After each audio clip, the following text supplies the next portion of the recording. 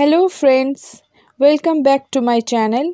आज मैं आप सबके साथ ये बैगन मसाला की रेसिपी शेयर करने वाली हूँ। इसे ढाबा स्टाइल बैगन मसाला भी बोलते हैं। ये रेसिपी मैंने दिल्ली आके बनानी सीखी है और हमें बहुत ही पसंद है। मेरे घर में सभी ये बहुत ही पसंद करते हैं। ये रेसिपी रोटी के साथ, चावल के साथ, सबके साथ ये सब्ज़ी जाती है, तो आप प्लीज़ एक बार ट्राई करके देखिएगा। तो चलिए देख लेते हैं इस रेसिपी के इंग्रेडिएंट्स।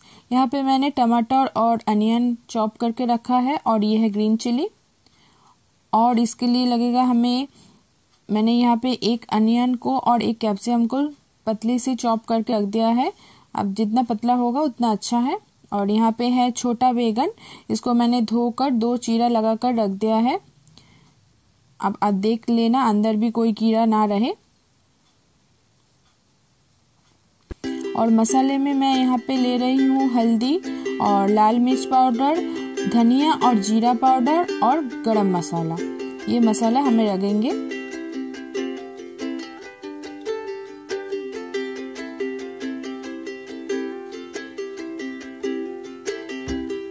और यहाँ पे मैं रिफाइंड ऑयल यूज करूँगी।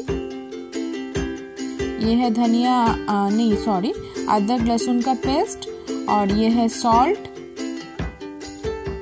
और यहाँ पे मैंने लिया है थोड़ा सा गरम मसाला, लाल मिर्च पाउडर, हल्दी पाउडर और धनिया और जीरा पाउडर और चाट मसाला। मैंने यहाँ पे कैच का चाट मसाला यूज़ करूँगी आज। और ये है फ्रेश क्रीम। इस रेसिपी पे मैं फ्रेश क्रीम भी ऐड करूँगी।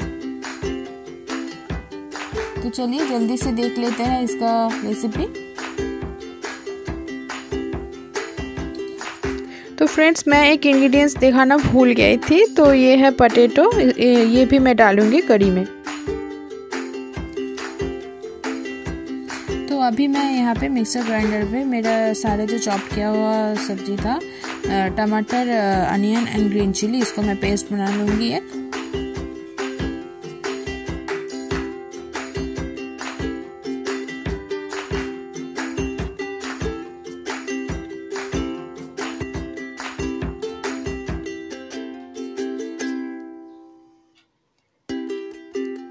अब सारे मसालों को मैं यहाँ पे मिक्स कर लूँगी। देखिए थोड़ा सा ऑयल डाल के यहाँ पे मैं मसालों को मिक्स करूँगी पहले।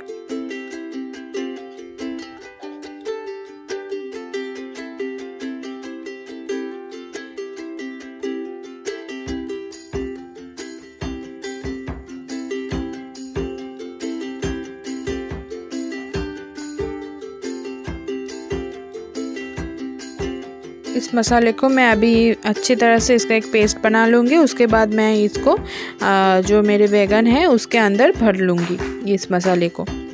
ये देखिए मैंने बहुत अच्छी तरह से ऑयल डाल के इसका मिक्सचर बना लिया है।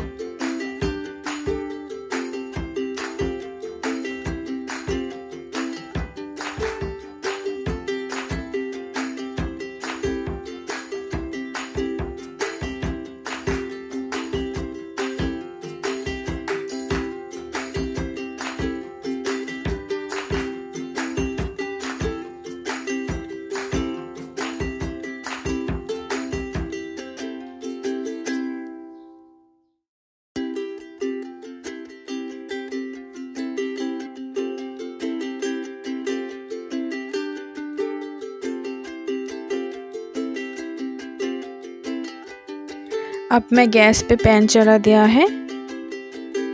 अभी मैं इसमें ऑयल डाल लूँगी और इस ऑयल को अच्छी तरह से हीट कर लूँगी।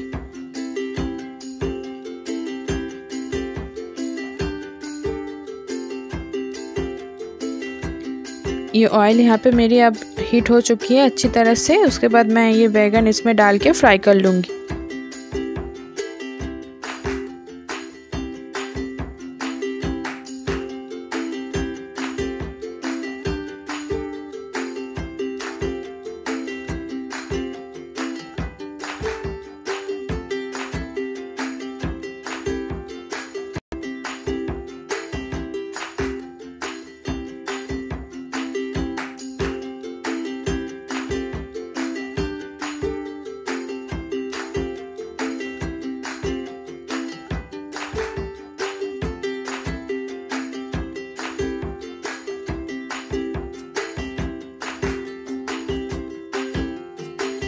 तो मैंने यहाँ पे पोटैटो को फ्राई कर लिया है।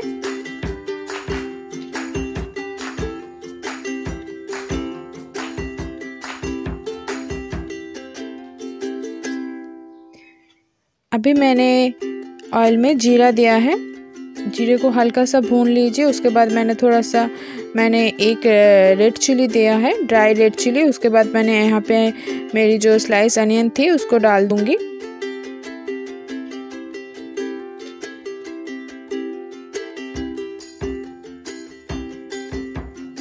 अनियन को यहाँ पे मैं अच्छी तरह से भून लूंगी। इसको अच्छी तरह से आप फ्राई कर लीजिए।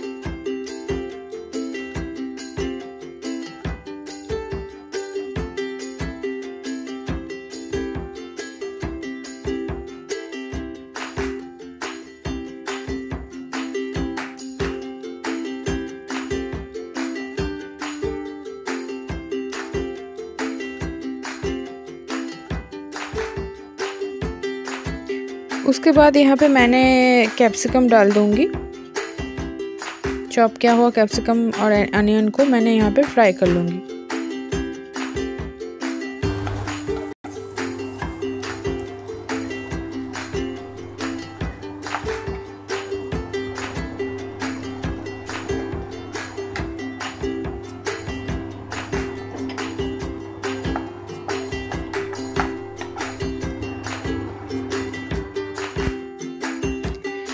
अब देखिए यहाँ पे मेरा अनियन और कैप्सिकम को मैंने फ्राई कर लिया है।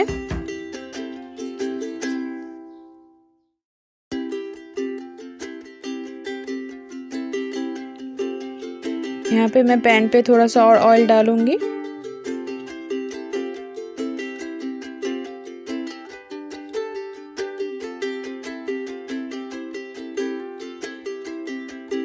अब मैं इस तेल में मेरी जो पेस्ट मैंने बना रखी थी टमाटर, अनियन और ग्रीन चिली का, वो पेस्ट डाल दूंगी।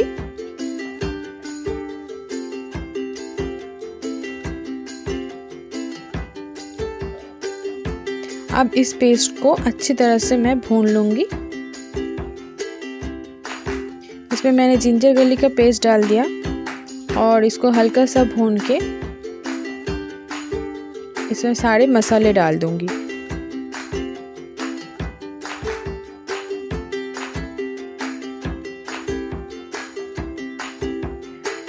और नमक डाल दीजिए यहाँ पे अपने स्वाद अनुसार।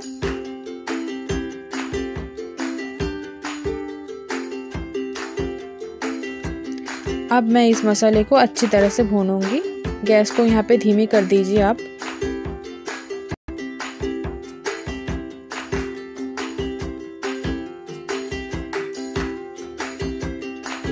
मैंने यहाँ पे मसाले को थोड़ी देर के लिए ढक के रख दिया था और थोड़ी देर के बाद उसका ढक्कन हटा के आपको फिर से इसे भूनना होगा। अच्छी तरह से चला लीजिए इसको।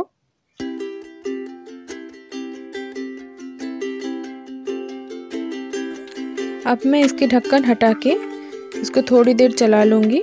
उसके बाद यहाँ पे मैंने जो फ्राई किए हुए पोटैटो था वो डाल दूँगी और उसको अच्छी तरह से मसालों के साथ मिक्स कर लूँगी।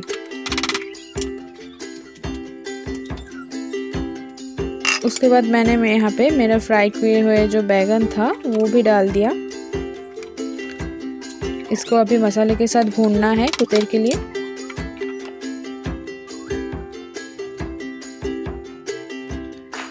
अब ये मेरा बैगन और आलू एकदम अच्छी तरह से भून चुका है मसाले के साथ। अब इसमें मैं थोड़ा सा पानी डालूंगी, फिर थोड़ा देर चलाने के बाद और थोड़ा सा पानी डालूंगी इसमें।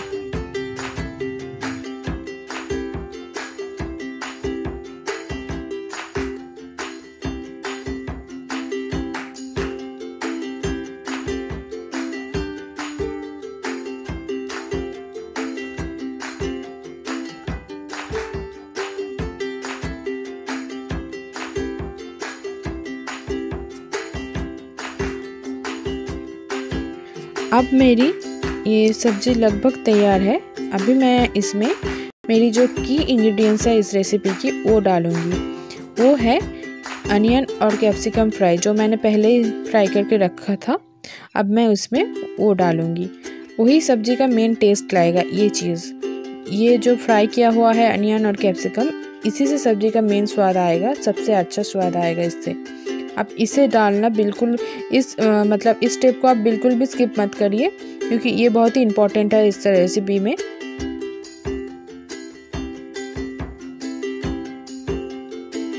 इससे जो होती है सब्ज़ी का मेन जो टेस्ट है वो आती है।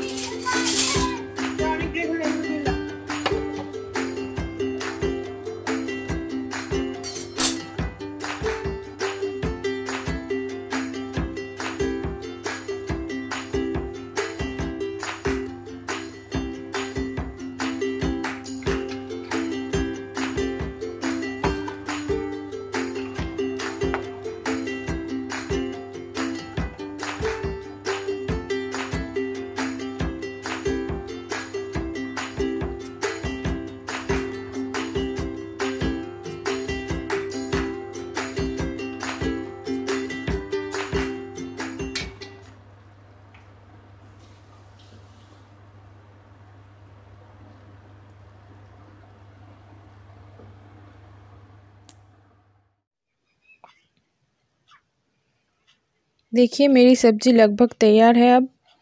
अब इसमें मैं गरम मसाला डालूँगी।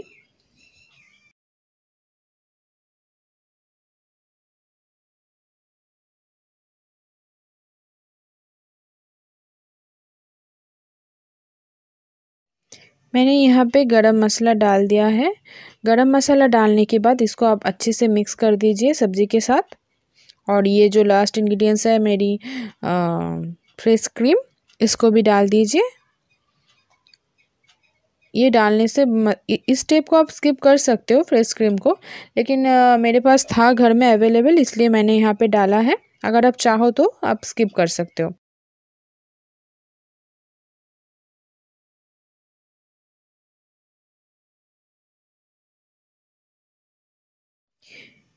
लेकिन ये फ्रेश क्रीम देने से ना ये सब्ज़ी का टेस्ट बहुत अच्छा होता है। मैंने देखा है जब मैं बिना फ्रेश क्रीम के बनाती हूँ तब उतना अच्छा नहीं लगता, जब मैं फ्रेश क्रीम डालती हूँ तो बहुत ही अच्छा लगता है। हो सके तो आप फ्रेश क्रीम डाल दीजिए। और हाँ, यहाँ पे मैंने लास्ट में धनिया डाल दिया है।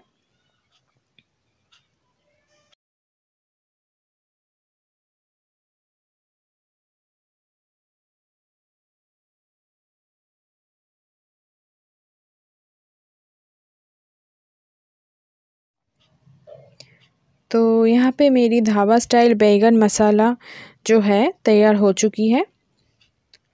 अब बस इसको मैं एक बोल में रख दूँगी। आप इसको गैस से तुरंत ही शिफ्ट करिए बोल में, क्योंकि ये अगर आप गैस पे रख के ढक के छोड़ देंगे तो ये बहुत ही ज़्यादा ड्राई हो जाएगा। लेकिन मुझे इसमें हल्का सा ग्रेवी पसंद है, तो इसको मैं गैस पे नहीं रखती हूँ। अगर आपको थोड़ा ड्राई खानी है तो आप इसको ऐसे भी ढक के रख सकते हैं, छोड़ सकते हैं गैस पे ही। तो मेरा सब्जी तैयार है। सो फ्रेंड्स, आज की रेसिपी आपको कैसी लगी मुझे प्लीज़ बताना कमेंट करके। और अगर मेरी ये वीडियो आपको अच्छी लगी हो तो प्लीज़ लाइक करिए और मेरी चैनल को सब्सक्राइब करके मेरी फैमिली के मेंबर बन जाइए और मेरे साथ रहिए। Thanks for watching.